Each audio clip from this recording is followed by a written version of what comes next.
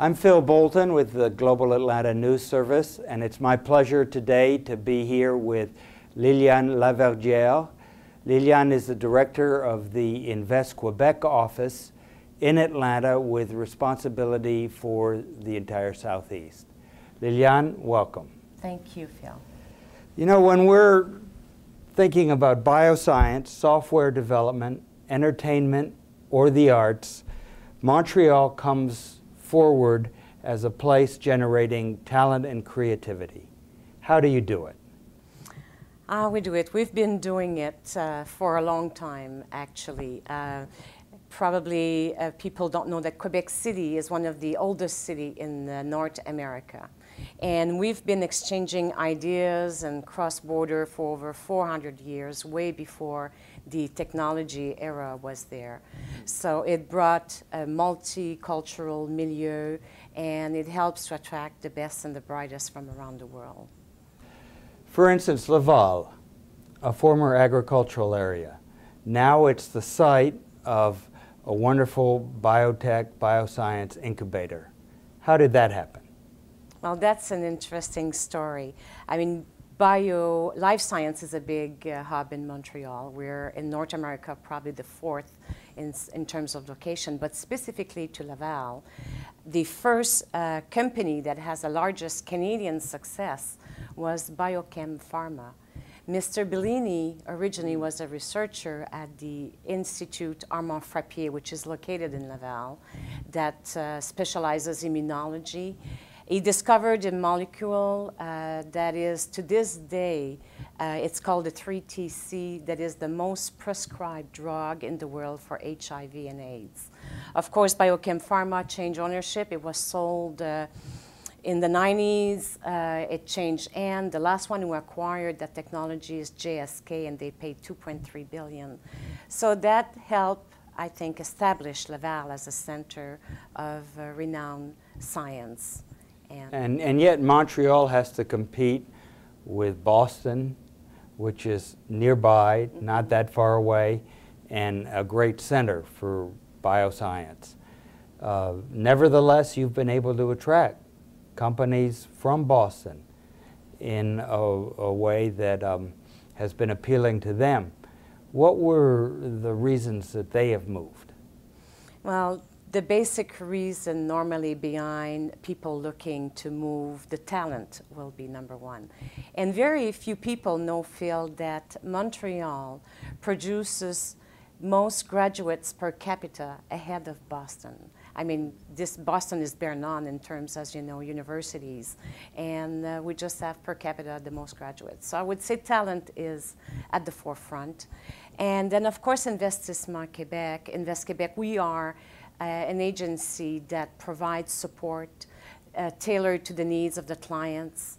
So whatever their needs are, we make sure they match the right people. We host them in Montreal. We make them meet the community. And of course, we are also a business bank, so we can talk about all the financial support that they can obtain. And the CEO of this company from Boston, a very smart young entrepreneur, understood very well the advantages that...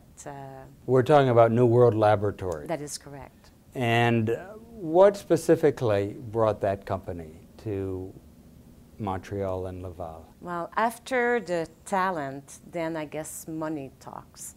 There is a lot of VCs in Montreal, but his financing came from abroad, so he was not attracted by the local VCs, even though they are present, and he met with them. We call it the R&D tax credit, but it's not really a credit, and this is where I'd like to maybe emphasize on the fact how it works. And this person understood it very well, because it is not tied to profit, it is not tied to success, and a biotech company, as you know, will invest almost $1 billion in R&D over 15 years, not knowing if they're going to make it to market. So it's a big risk. And we just, at the end of the year, whatever they spent on the qualifying expenditures, they receive a check, actually. So they get refunded for the eligible expenses. So there are cost advantages, and in terms of the educated pool, where are the specific strengths? What are there scientists that have degrees that are sought after by the bioscience companies?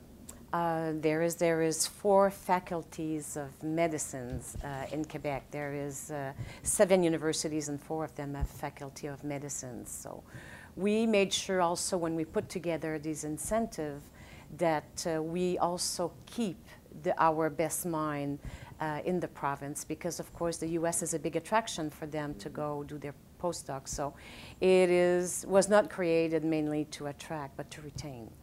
So you are attracting new talent, new companies, but you also have large technoparks with very established companies. How did that part of Montreal's economy grow? That's interesting because, yes, we do have research park. One of them, the Montreal Technopark, which was modeled after the successful RTP in North Carolina. It's not to that scale of a size, but it's still, 30 million square feet, well located by the airport. It has the greeneries and like the RTP park. When it started, we were, I guess, lucky to attract large companies that were looking to locate. I'm talking about Astra, today who's AstraZeneca. They were the anchor tenant of that park. They were looking to establish their world mandate for pain control.